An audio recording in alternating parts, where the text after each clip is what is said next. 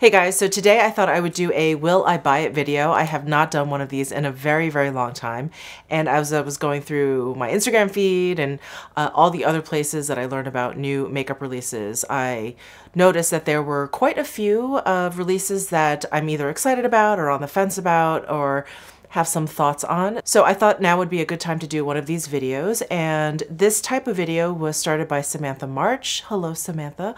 She is a dear friend of mine here on YouTube. So thank you to Samantha for creating this type of video. They're so much fun to do. So let's go ahead and get started. I'm gonna scoot over so that I can insert like a picture of the things right here for us. So don't mind those dots back there. That's just light coming in through my blinds. I actually have some notes here. I'm not usually this organized. I usually just kind of flip through my Instagram as I talk, but I realize when I do that, I miss a lot of things. I'll probably still miss a few things, but let's go ahead and get started. The first one is the brand new Dior Forever Concealer. I actually went and looked at this at the Dior boutique. They don't have it in Sephora stores yet. I know you can purchase it on the Sephora site already. And I was a little bit intimidated by it merely because of its size. It is a really, really large tube of concealer. And when I spoke to the sales associate at the Dior boutique, she said it's meant to also, I don't know, kind of enhance foundation, or you could even use it as foundation if you just kind of want to like spot foundation. I don't know. It was on the same day that I had just purchased the Hour Vanish concealer, and so I didn't really want to kind of go overboard with concealer, so I didn't purchase it then, but I am still very interested in it. And if you guys are interested in a wear test, definitely let me know down below in the comment section. There looked to be a really broad shade range, and I think the shade that I found that would work for me, oh shoot, I already forget. It's either 1N or 2N. I think it's 2N is the shade that I think would work for me. So if I were to purchase it, that would be the shade that I would get. So that's the new Dior concealer. The next thing I saw that really caught my attention, and nothing from this brand has really caught my attention until now, and that's from Dominique Cosmetics.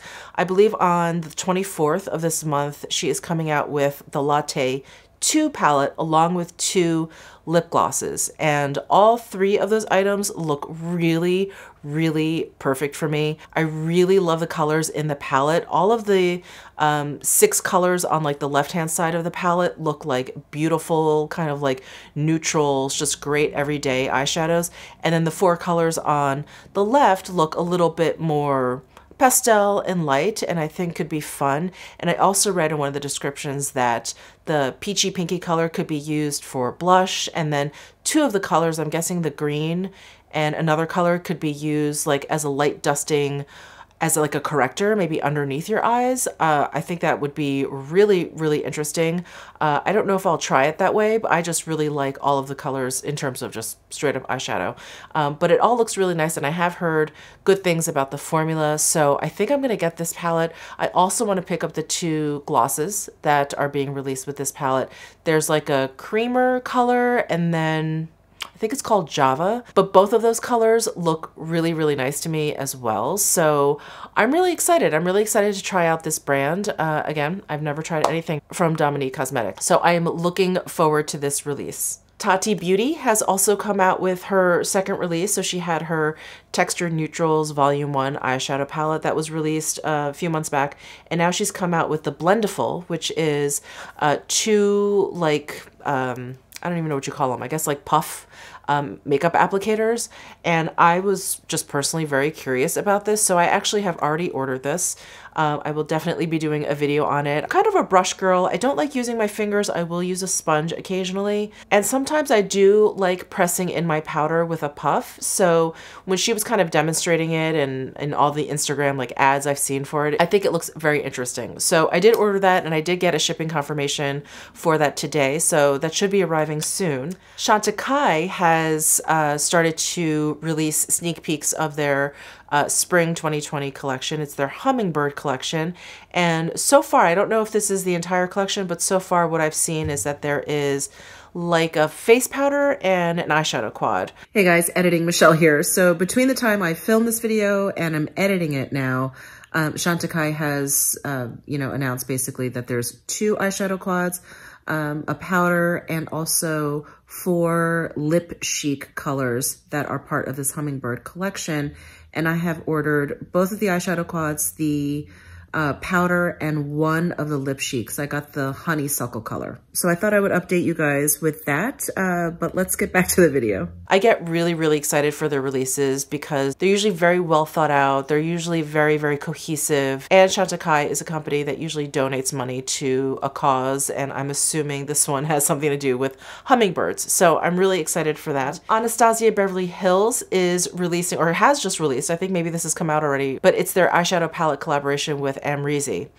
I have actually not been interested in an ABH palette in a really long time. I think the last one I purchased was Norvina, and not the big purple Norvina, which I actually did purchase, but the like light purple velvety Norvina. That's the last Anastasia Beverly Hills palette I purchased. So I didn't purchase any of them from last year, like Alyssa Edwards, Riviera, Carly Bible. Jackie Aina is probably the only one that I was tempted to get, but I just kind of passed on it.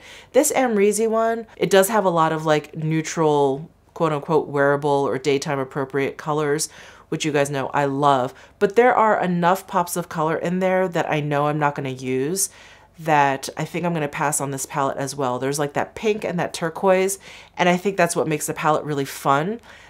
But I just don't think I'm going to use those. So I'm going to pass on that palette unless for some reason something changes my mind. But yeah, I think I'm going to let that one go too. Next up, Estee Lauder is releasing kind of like a sub-line called Act 4, and I believe it's someone in the Lauder family, maybe Danielle Lauder. I don't know if I'm recalling that correctly. I think it's Danielle Lauder, and this is kind of her baby, this Act 4 line, and I think she's an actress or into acting, and I think that's why it's called Act 4. But there's some very interesting pieces in this line, and I've seen this line kind of come in and out of stock on Nordstrom. There's like a loose powder with a puff that one of my friends on Instagram mentioned. He said that it was like a really cool, like cooler product than he thought it was. So now I'm tempted by that. I'm tempted by like that Beige Gelée highlighter.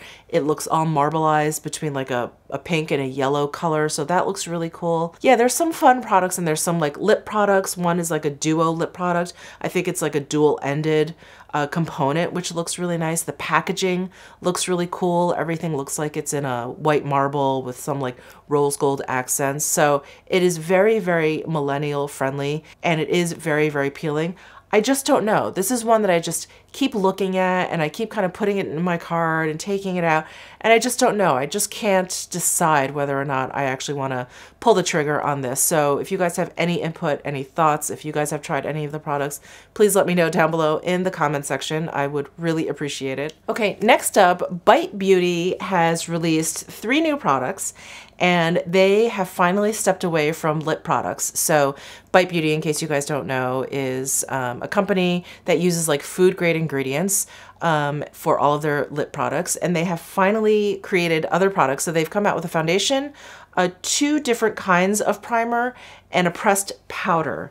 I don't know that I'm interested in the primer. I feel like I'm just really happy with my Victoria Beckham primer, and I've been using that. But they have come out with a primer for normal to dry skin and one for normal to oily skin. Yeah, I'm not that interested in that, but their supercharged micellar foundation actually looks really interesting. They have, what is this, like 32 shades? They have a lot of shades on here. The coverage is medium, the finish is natural, which really speaks to me. I wish it was like more of a light medium, but we'll see.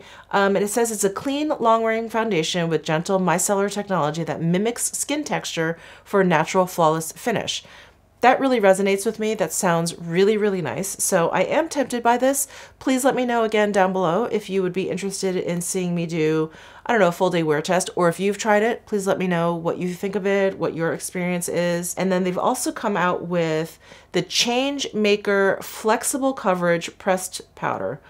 I'm not sure that I'm interested in this. I have a lot of powders in my collection, both pressed and loose, and I don't know that I need to add to it. But it is a clean, talc-free powder, and it's made with finely milled volcanic minerals to blur, mattify, and touch up on the go. Interesting. And it is deemed clean by Sephora, so it does not include sulfates, parabens, phthalates, and more. If anything, I think I'd be more interested in trying this pressed powder versus the primer. But really, if I had to choose out of this whole new release, it would be the foundation that I would want to try.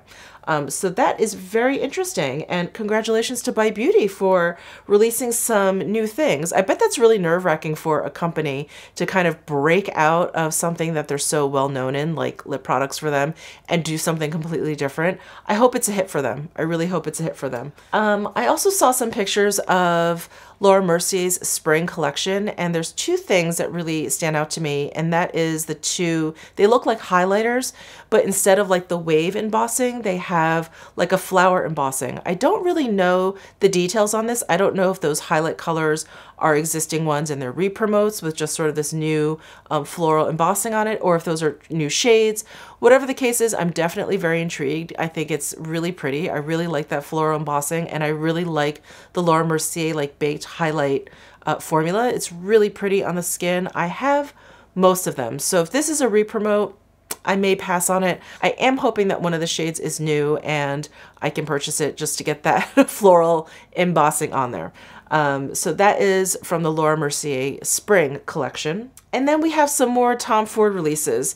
So I don't know how soon these are coming out, but these are the face and eye palettes that they usually come out with for like the Winter Soleil collection or the Cruise collection. So it would have normally been out already, but I don't know, maybe because they've been releasing things like non-stop between the Soleil Neige collection and all of the quads and the foundation, maybe they've pushed these eye and face palettes back maybe a month or so. I'm hoping just to give me a breather because I want all of them. I don't know if I'm going to get all of them, but all of them look really, really beautiful to me. They all look to have that baked formula where you can use the eyeshadows wet or dry, and that just speaks to me. And since they aren't releasing this during the kind of Winter Soleil collection, it looks like they've changed the packaging from white to their mahogany, to their like kind of regular line packaging. So that's very interesting too. All of the face and eye palettes that have been released so far have all come in the white Soleil packaging. So this is a really nice change, and I'm definitely gonna get one or two, if not three, if not all of them. Anyway, I'm very excited for those, as you guys, I'm sure, could predict. And then last but not least, it looks like Gucci Beauty is finally coming out with some brand new things. They're coming out with a mascara. I don't know if I'm going to get that. Mascara is definitely one of those products that just does not excite me. I don't get excited for new mascaras, new mascara releases. Even when I get a new mascara and I try it out, I'm not like, you know, it just doesn't excite me. Other product that Gucci is releasing are more lipsticks, and they have more of like a metallic, well, not quite metallic, but like a shimmery, frosty sheen to them. And the packaging has like stars on it. It looks really, really cool. I happen to really like frosty, metallic type lipsticks. They look to have one that's like gold in there, which you guys know I probably won't be able to pass up. But a lot of interesting colors. They also look like they have like a, almost like a gunmetal kind of like taupey color.